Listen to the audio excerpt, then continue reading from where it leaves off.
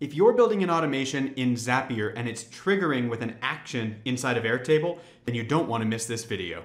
I'm going to be going into detail about the 3 different triggers that are currently available with Zapier that trigger from an action inside of Airtable. So if that's of interest, stick around and let's get into it.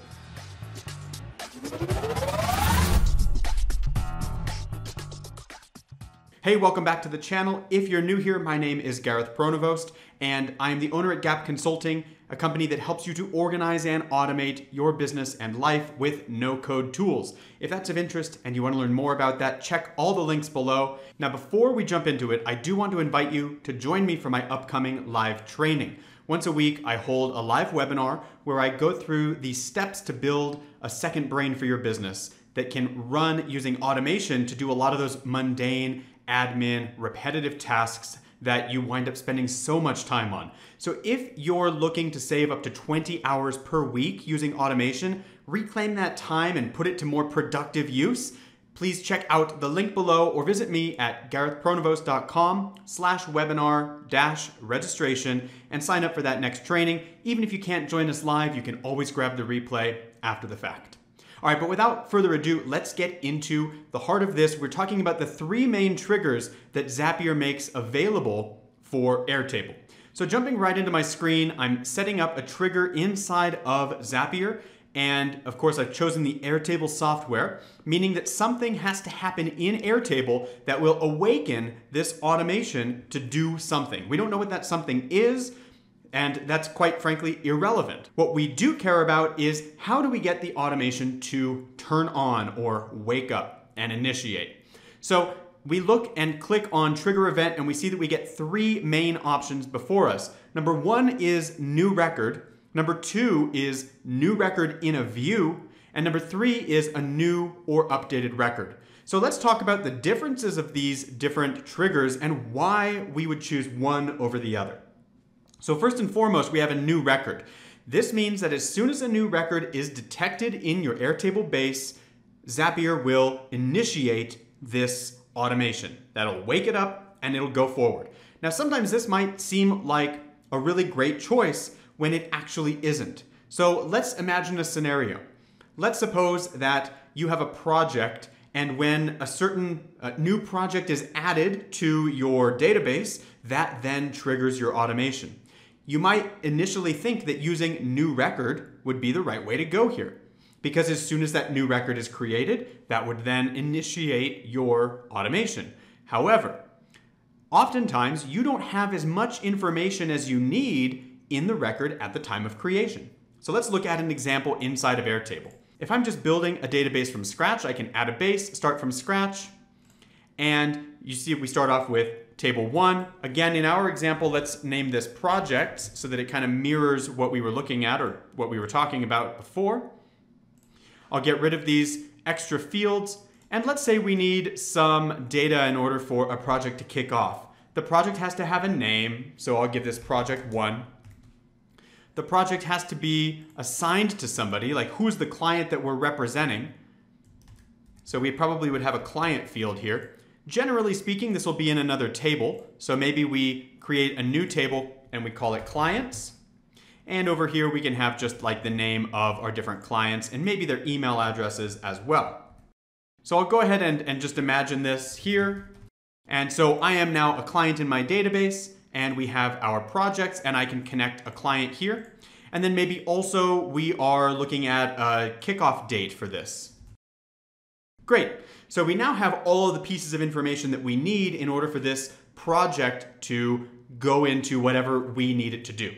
So again, let's go back now to our Zapier automation and think about how new record would work. You saw that it took me a little bit of time to fill out the information for that project. I had to put a name for the project in. I had to pick a kickoff date for the project, and I had to make sure that it linked properly to a client that I had to put into another table. Now that takes some time, and sometimes this automation, if you use new record as the trigger, this automation would happen before you have all the relevant information inside of your record, which then causes you to potentially have a broken automation on the back end, which means this automation can trigger prematurely. As soon as a record is created, like this, it doesn't have all of the relevant information. And so if that were to trigger an automation, if that automation, for example, needed to be sent to the email of the client, well, can we figure that out? Sure, we can look up that information using a lookup field like this. But if we didn't get a chance to add a new client to our new project, then we don't know what email address to send this to. So it's really important that you're thoughtful about what the automation needs to do in terms of the action steps. So again, going back to this example, if we wanted to send an email as our second or third action, then of course, we don't want to trigger this automation as soon as the record is created, unless we can ensure that there will be an email address as soon as it's created. Again, we can't control exactly when Zapier picks up that there's a new record in our Airtable database. Since we can't control that, it's possible that it fires prematurely. So there are two instances where I like to use new record as a trigger. Instance number one is if I have a form that people are filling out before they create a record. So for example, I might have a form and I might make all of these fields required. There must be a project name, there must be a client, and there must be a kickoff date for the project in this example. Now what I can do is go back into my projects table and say that I want to edit the table permissions. If I come down here, I can say that no one can create records, except I can allow records to be created through forms and or automations. So this then allows me to lock it down so that I never have to worry about a record being created without the information that the automation requires.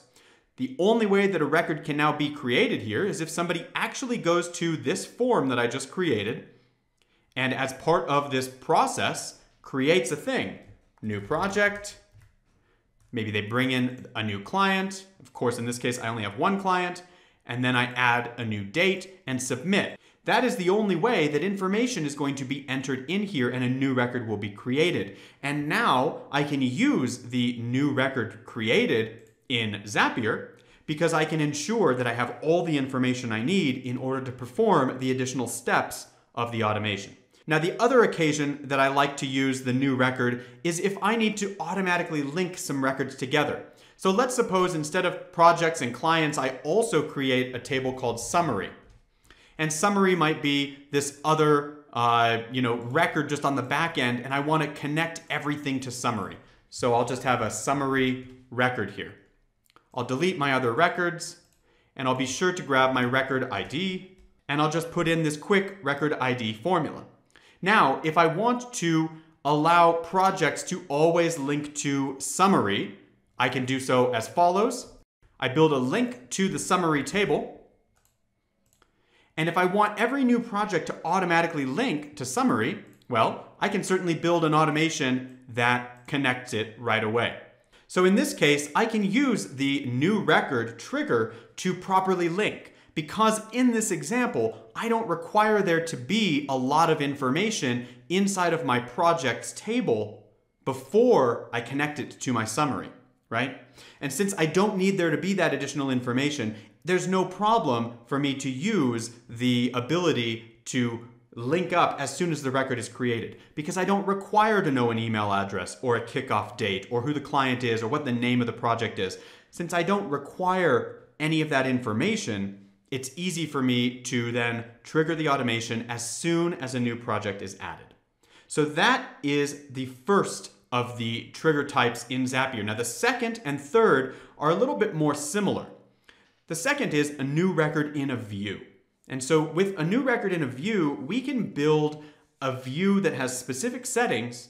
As soon as a new record appears in that view, that will initiate the trigger.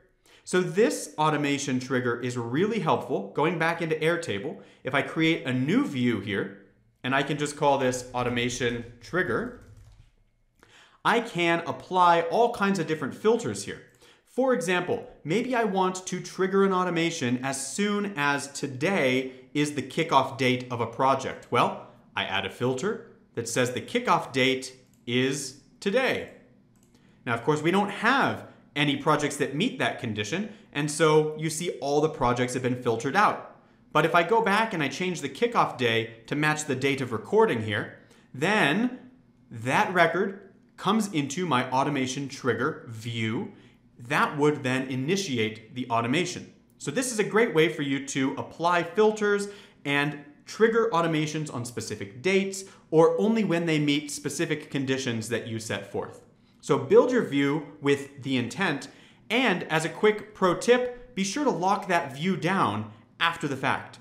So click on the people icon here, lock the view down. This will ensure that no one else on your team comes behind you and accidentally changes the filters that you've set forth.